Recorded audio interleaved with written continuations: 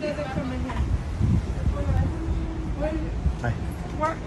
You're recording us, sir? Yes, No. it's public place. I don't want to be on the thing. That's okay. It's public. We're recording. Sir, Yes, I'm telling you. and I'm answering. It's First Amendment. You're trafficking people. We can record it.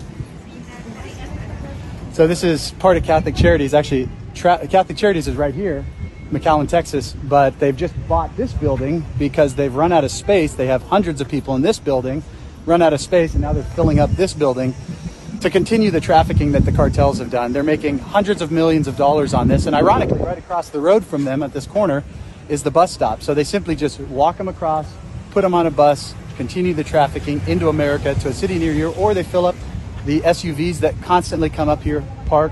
We've got vans down here, and they take them to the airport. This is human trafficking, and it's being brought to you by Joe Biden and the Open Borders Left.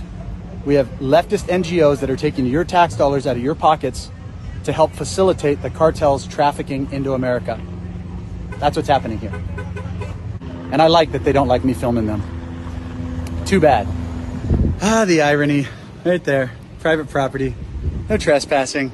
Catholic Charities. Unless you're breaking into our country, then they're fine with it. Unless they can profit off it, then they're fine with it. No trespassing.